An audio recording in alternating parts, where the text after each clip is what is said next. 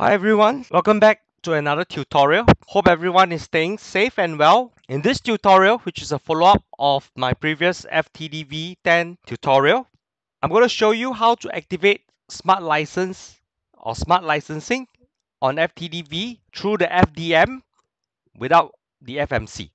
So over here on the screen, you see two links. The first link is the official documentation that you should really get yourself familiar with. And the second link over here is a YouTube video done by Cisco showing you how to activate smart licensing on FTD version 6. It should be similar. However, I'm doing this setup on FTD v10, so I might as well show you how to activate it.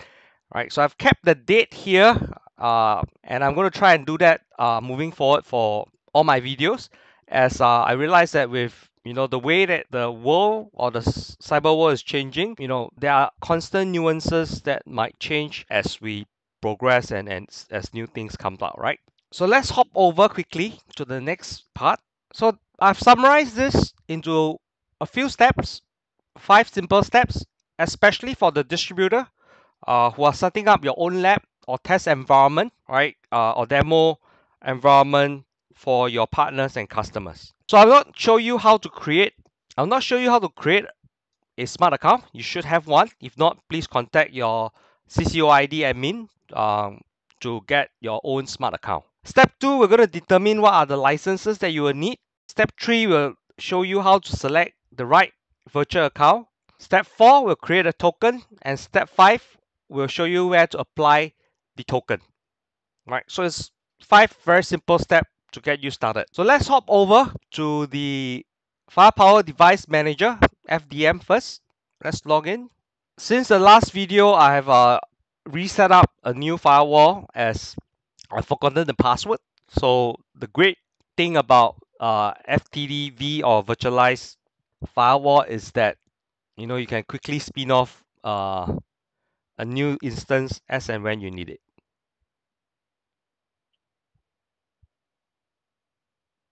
So when you log into the FDM, a couple of things that you want to quickly check is to make sure that the ISP WAN gateway is green, right? So this shows that your FTD is actually connected to the internet. Next, what we're going to do is to go over to Smart License. Right, as you can see, by default, the FTDv comes with 90 days trial. So let's go into View Configuration. Okay, over here, first what you need to do is to determine what are the features that you would require. By default, even for the trial, you are able to test out the threat, malware, and the URL license, right? You can enable them. Right now, it's not enabled.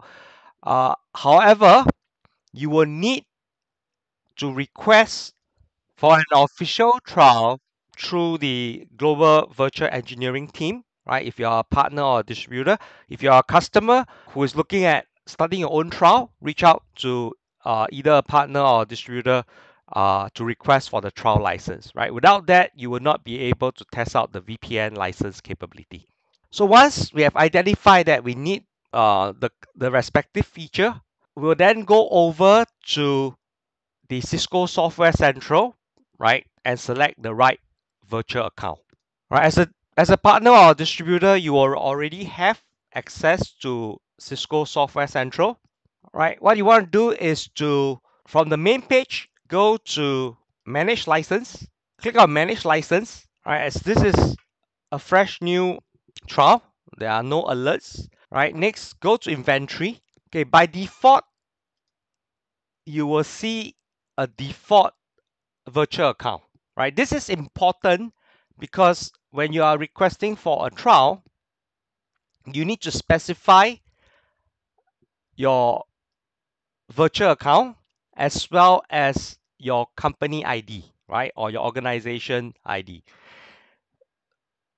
So what I have done is I've created a demo and POV account. So when you first go in, you will see that it is blank, right? And then based on the feature, request for a trial, right? And through the global virtual engineering team, I've already done the request for my trial license. Therefore, you will see that I have the FTDv based license, the anti-malware, the threat protection, and the URL filtering license already requested, right? And assigned to my demo POV account over here. So once you get your trial license, what you want to do is, or your lab license, what you do is to go over to General and then click on New Token, right? Give it a meaningful description.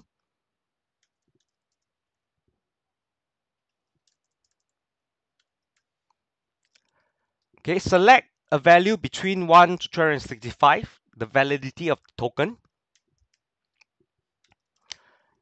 I've gotten a license for 365 days. However, I'm going to keep it as 90 days for this trial, right? There might be other parameters that you need to key in. Right now, we don't have a VPN license, right? But I'm going to request for a 25 user license, right? For my next video. So I'm going to put 25 users here. Okay, you'll see that a token is being created that is bind to the respective licenses. Okay, next, let's go back to FDM for our step 5. So we have created a token on step 4, and then step 5. What we want to do now is to click on register device, right? You can actually see the instruction here as well, right? So what we're going to do is to copy and paste by clicking on this arrow here, right? You'll see the token. You can do Control C or just copy and then go back to FDM, paste the token, select the tier, right? So if you have requested for FTD V5, right? Select V5, right? Which is 100 meg throughput and 25 or 50 session license, right? I've requested for FTD V10, so I'm going to select that. Next, choose your region, right? I'm using APJ region. Select on that, scroll down and register device, right? It takes about 1 minute to complete the registration. You can go over to the task list here, and then you will see that registration is in progress, right? So if you go to running, you can see that we have actually completed the smart license registration, right? And next device is enrolling with Cisco Cloud. Okay, and you can see that the enrollment has completed. And let's close this. Refresh the page, and you can see that the license has been applied. Now, really like the way that Cisco has implemented smart licensing. So gone are the days of manually keeping track of your license key or pack file, right? So this really helps you to manage all your Cisco license uh, in a single portal, right? So now what I'm going to do is I'm going to enable threat, enable malware, and enable URL. You can see that all the licenses, right, are enabled, and you should not see any error because we have requested, or I have requested for the license for all the various feature. However, one of the things that you notice is that now the VPN license is enabled, right? So once you apply your smart license, you will see that VPN license is enabled, right? Now, I did not request for the VPN license. So what happens is if I click enable over here, right, you'll see that it is enabled. However, when you refresh the screen, right, you will see that I'm out of compliance, right? And over here, it will tell you which are the license that is out of compliance, right? So I've selected plus, as you can select VPN only, plus, or Apex, right? So there are different capability that is tied to it, right? So if I click on Apex and plus, for example, and I do a refresh, I will still see the out of compliance. So one great thing about this is that, the smart licensing will actually prompt you, right, when you do not have the license, right? And it helps for you to go back to the Software Central again. Now, if you click on the license part, you will see that over here, right, there is a prompt that says that I do not have license for both the Apex license and the Plus license, right? And then I can proceed, right, to purchase the right license, right, if I'm a customer. Now, if I am doing a lab like what I'm doing now to show you a demo, right, I can then request for the additional license stated here. Okay, so it's pretty cool, right, for especially for distributor and partner like yourself, to be able to quickly identify what is the gap and place an order or request for a trial while you're waiting for the license to be approved.